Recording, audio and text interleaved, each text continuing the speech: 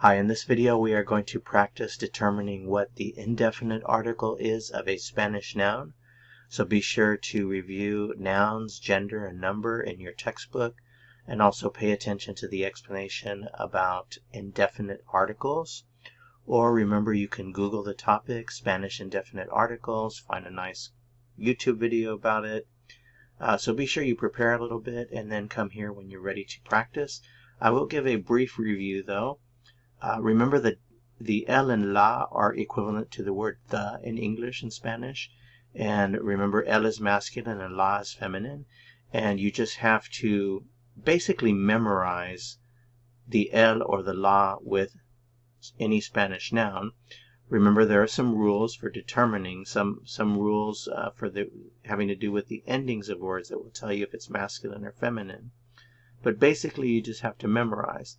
Now, we're going to take a look specifically at indefinite articles, which are un and una.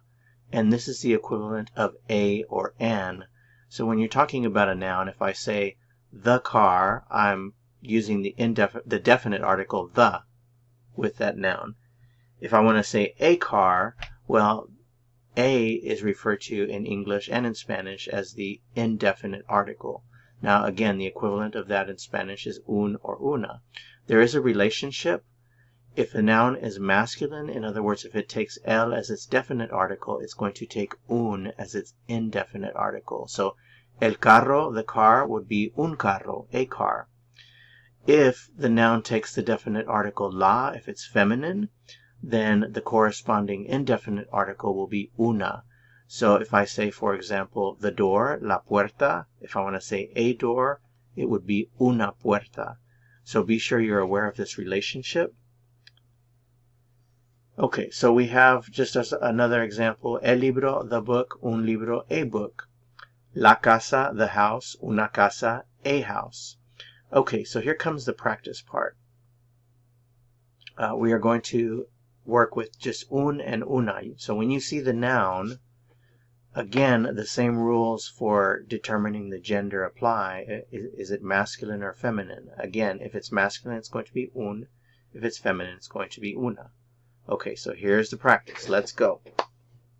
Shoe, zapato. How do you say a shoe? It's masculine. Note, again, it ends in an O. If a noun ends in an O, it's usually masculine. Un zapato. Mesa, a table. How do you say a table? Una mesa. Hija, daughter. How do you say a daughter? Una hija. Hijo, a son. Un hijo. Silla. Notice it ends in an A. Remember, nouns that end in A are usually grammatically feminine. So they take the la for the definite or the una for the indefinite. So there's your answer. Una silla. A chair. Banco, bank. A bank. Un banco. Carro, car. Un carro, a car. Supermercado, supermarket. Un supermercado, a supermarket. Vaso, glass. This is like a glass for drinking. A glass would be un vaso. Computadora, computer. A computer. Una computadora. Estudiante. Now, I put M here because the word estudiante can be masculine or feminine. It's one of those nouns where the thing that determines whether it's masculine or feminine is the article. So, I'm just telling you, this one picked the masculine form. So I want to say a student, meaning a male student. Un estudiante. Estudiante, female.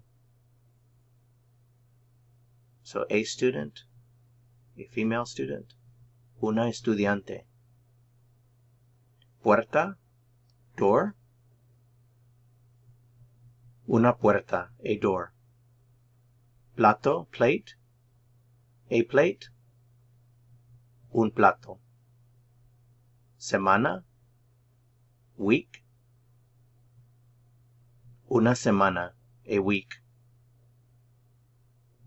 Fin de semana, now this is weekend. Notice in Spanish it's end of week, literally. And we go by the first word here, the word that comes before de, to determine the gender. So fin, you just have to know. You should have memorized it at this point. It's masculine, so un fin de semana, a weekend. Dia, remember this is an exception. It ends in a, but it's actually masculine, so un dia, a day. Okay, so that's it for this video. Remember to practice again. Go back to the beginning of the practice portion of the video and try it again, and try to come up with the right answer before I show you what the answer is. And when you can go all the way through and you've got everything right, then you've really learned something. That's it for this video.